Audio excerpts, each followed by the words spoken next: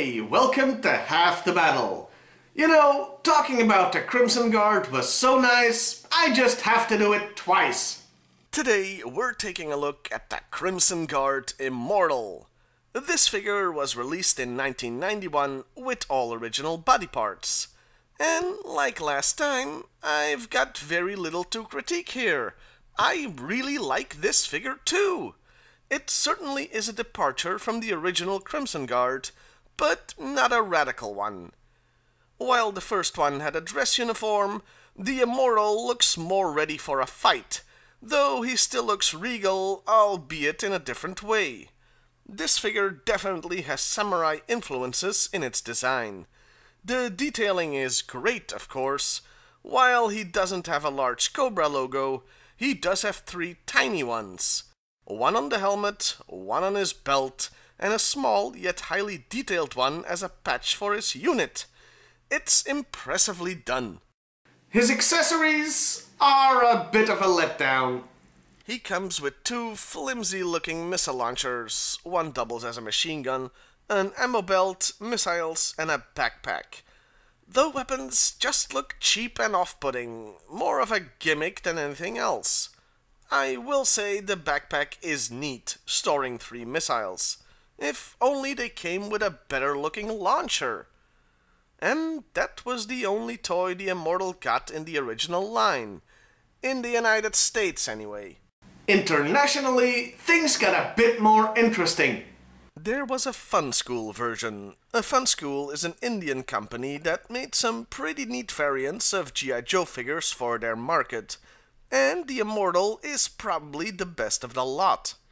It's actually more detailed than the domestic version, with 2 colors being used for the dagger on his leg, as well as the pouch on his other leg. The exception is the Cobra logo belt buckle, which doesn't get his own color here. The figure is a slightly darker shade of red, but the main difference is the golden paint on the top of the helmet.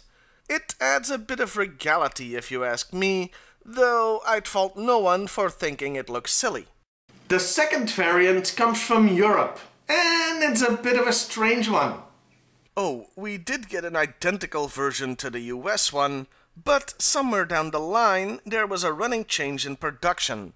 For some reason, a few of the figures had their head replaced with that of a rock viper. You'll note the rock viper doesn't have a full face mask. His mouth is exposed. It didn't stop them from just painting that section black and calling it good. It's actually a decent approximation of the original head, but the question has to be asked. Why? Why would they do this? You don't just make a non sequitur change on a whim. There's no added value in it. No, they'd only replace the mold if they had to, which I think is what's happened. The first thing you have to understand is, Europe didn't get the toys at the same time as America. Sometimes it could take up to a full year for them to show up here. The factories would first churn out a wave of toys for the American market, and only later produce a batch for Europe. I believe somewhere down the line, Hasbro needed the head mold for another project, so it was yanked from the Euro production line. And I think I found what it was. They needed it for the Name Your Own Cobra toy from 1993, resulting in the rock viper head being used for the last few European Immortals. I'll talk about one more toy the Immortal got in 2003. Oh, god damn it. Why do they freaking keep doing this? It's called a Crimson Guard. Crimson! Even in India, where they got pretty wild with color sometimes, they understood this. Why would you make him blue? And no, once again, the lip service we got by them painting the bottom half of his face red doesn't count. Putting that aside, it is a great figure in its own right. They just should have called it literally anything else. This guy came with the Cat too, a repainted Mobat tank, which is pretty cool. Oh, and just for completeness' sake, yes, there was another figure made just last year.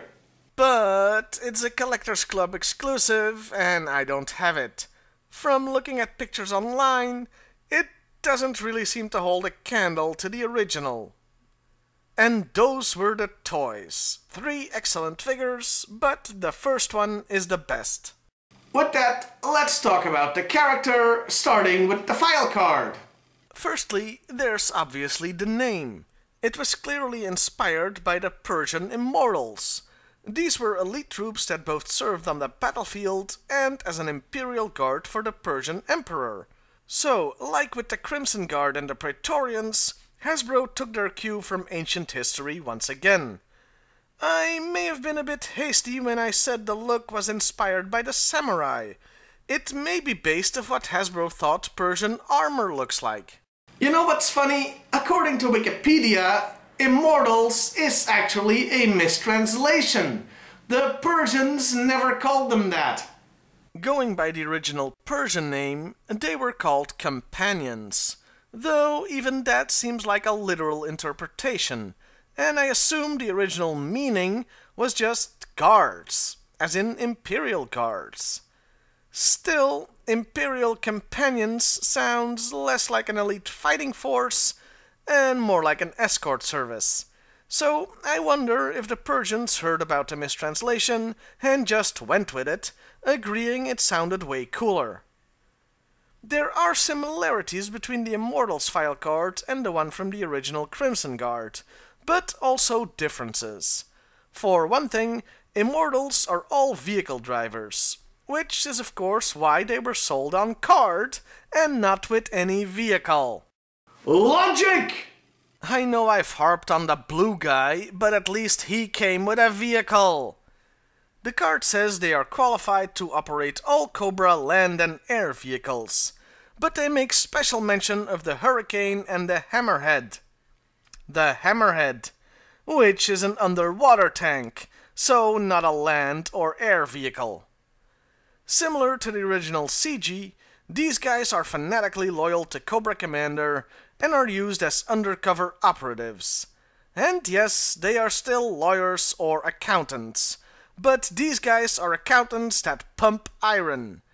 I guess I spoke too soon when I said we hit peak IRS in my last review, 'cause this guy might as well literally be Erwin R. Shyster. The last thing to mention is the card refers to them as super soldiers. It's meant more as they are the elite of the elite instead of in the Captain America sense, I think. The only thing the other file cards add is from the second one. They consider their tanks to be recreational vehicles.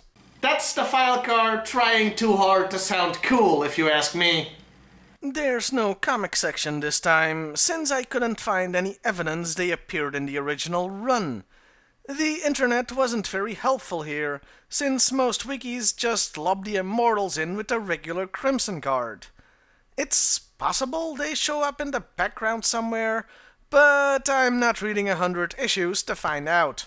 That just leaves us with the cartoon series, specifically Deke. There are 2 appearances I can talk about. First, in the double episode, The Sludge Factor, a PSA about polluting the environment I've already reviewed, where one shows up as a sort of sidekick to Cobra Commander. He isn't very distinct.